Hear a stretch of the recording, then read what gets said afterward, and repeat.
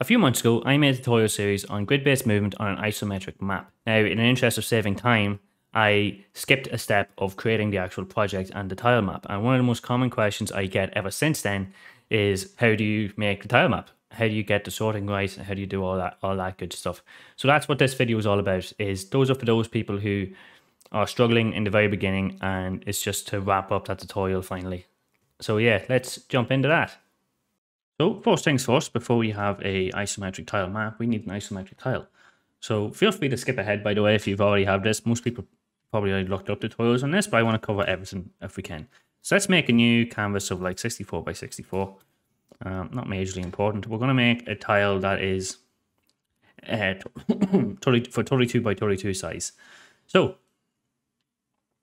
it's not overly complicated. We're going to I'm using Airsprite, but you can use any tool you really want. The rules are for isometric is generally, this isn't locked in, but you go down by 2. I already messed up. You go down by 2 every time. Let me find, where was it? Like so. So it's 2 across, 1 down is the rule for isometric tiles usually. Technically, you can do what you want as long as everything's consistent, it would work, but this is the classic sizing that you want to do. And that's really all you need to know of what we need. So where am I going? So we're going to go down that way, and we're going to go back up again. And then we're going to go back up to our guy here. Boom. See? Super difficult, I know, super difficult. For the bottom part of the tile, we want the outline to kind of be on the darker side of the cube. So typically the light is usually shining on the right hand side, so we're going to move it over to the left. We're just going to draw it all the way down to the bottom, why not? And then we'll do it like this. I want to reiterate as well that I am not an artist. This is just how I do it. I'll go on this side, and we'll go all the way to the top, and all the way to the top. Super. And now we have a outline for our tile sorted out. We can give that a few colors here. So we want to imagine how the light is going to be shown. So the brightest color on top, a slightly darker color on the side here, and then the darkest here. And then there is your super duper tile. Wonderful. Let's make it a little bit fancier though as well, because we're going to, for the sake of the tubes, I'm just going to do a little bit of drawing here.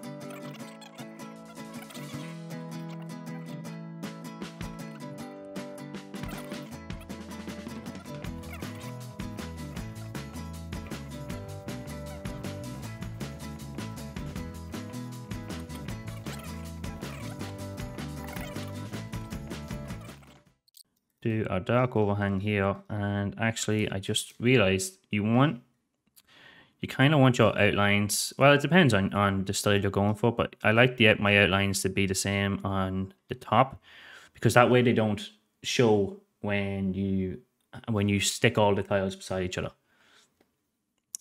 So we're going to get rid of all the top outline, at least just like that. And that is our little grass tile that we're going to use. Okay, and we can even go a little bit further. We can do a little bit of maybe still a bit of grass or something lying around it.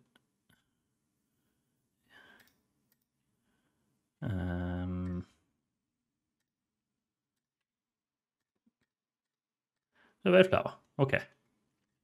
So here, that's our tile sorted. Let's as well do maybe one more. I'm just going to fast forward through one more.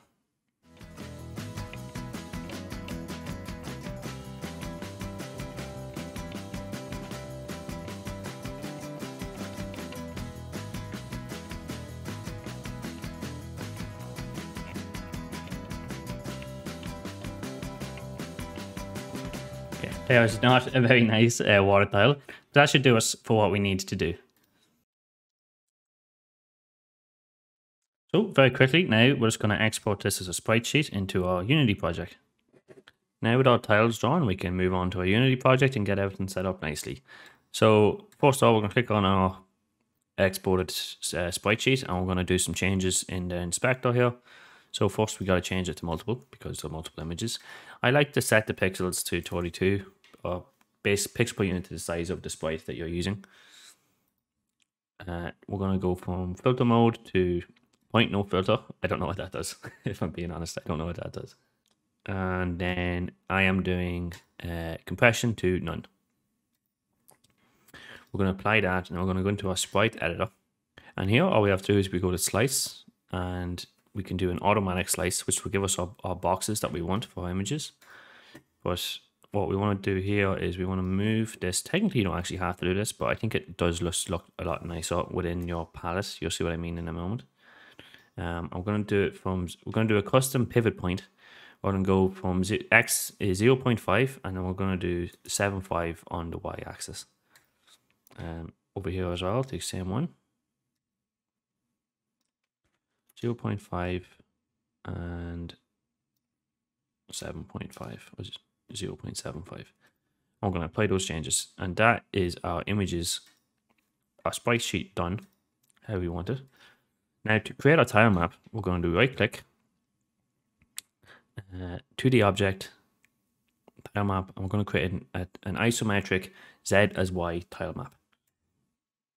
Okay. And we're going to leave this pretty much alone, except the only thing I want to change is the mode. Instead of chunk, I want to change to individual. That means it's going to kind of sort all of our tiles individually instead of in one big lump. It's better when you have, if you want to add height or props into your scene. Well, now in our scene view, if we click on tile map, we see our grid appear, and we can click on this button here that opens up our palette window. And our palette window is basically like a paintbrush that we can use for drawing out our maps. So we can go create new tile map. In grid, we're going to say isometric Y is Z. Let's call it tile palette. And now there's not nothing you need to change here, but depending on your tile, you may need to change the cell size Y. This tends to be the top of your tiles, not the entire tile, but the top of it. It is the height of that divided by the width.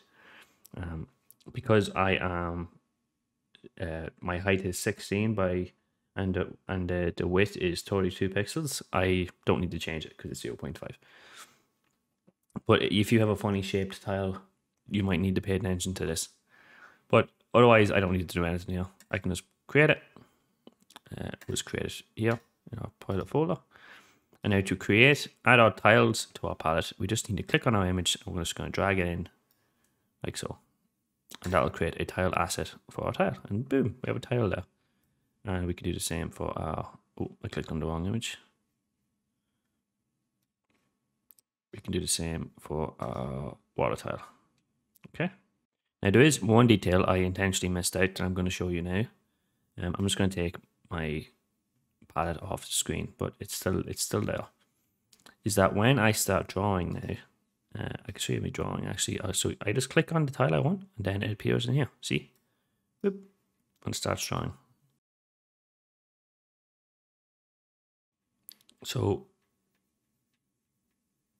when I start drawing, it looks great right now, right? It looks like it's all working.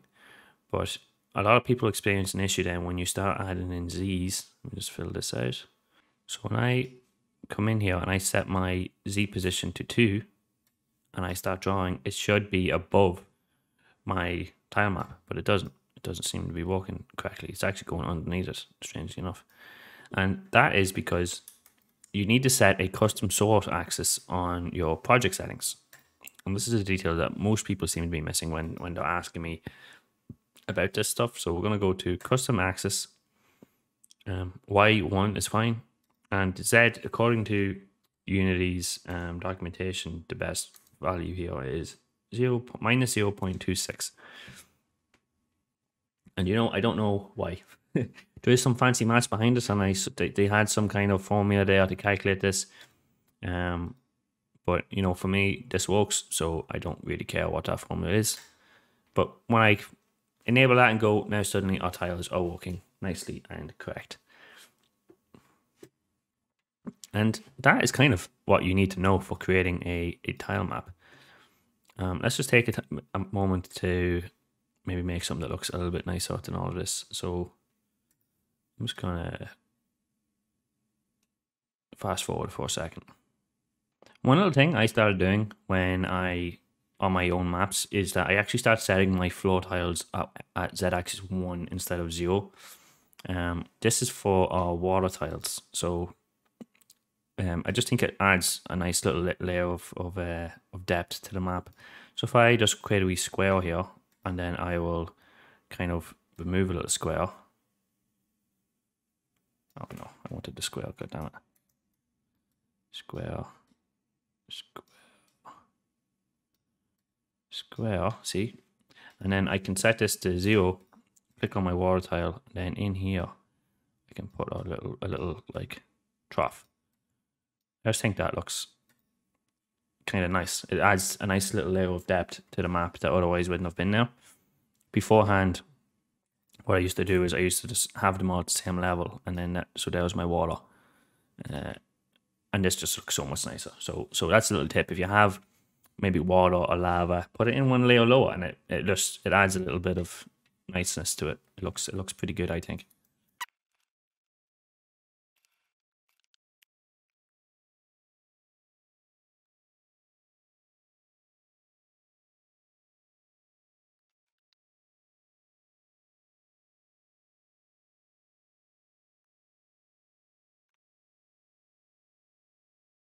And there it is, our lovely little tile map built entirely within Unity. Now, I'm not done. There's one more thing I want to show you guys before we finish this tutorial, but for this, if you just want to use Unity, this is all you need. And that is all I want to talk about today. Short and sweet, I know. I did want to talk about tiled a little bit, and I was going to show this off and import a map into Unity so you can see that as well. But when I imported it, for some reason, the import settings, it didn't like my tiles, and they all got messed up, and I don't know why. So I'm gonna have to look into that and probably make tiled a separate video if people are interested. Let me know if you care at all. It is a cool tile. It is a cool tool. I don't know why it's not working right now. I've used it before and it was fine, so I'm not sure what's going on right now, but I'll figure it out and come back if there's interest. But yeah, that's it. I know normally I cover things that are a bit more complicated than this. And most of you people watching are already past this point and you just don't care. So thanks for watching, if you did keep watching. Next up is going to be a tutorial on RPG systems for a character. So like attributes and stats and stuff and leveling and stuff like that. And then that is going to lead into our turn-based mechanics that we're going to do another tutorial on. And then after that, I don't know what after that, but those two things are coming up next. So yeah, so if you want to see that, do subscribe. Right now, I'm at 998 subscribers. I'm going to get a little bit ahead of myself and say thank you for 1,000 and assume that by the time you're watching this, I'm on 1,000, hopefully. Fingers crossed. I'm probably about to lose everyone. But yeah, just thanks very much, and I'll see you again next time. Cheers.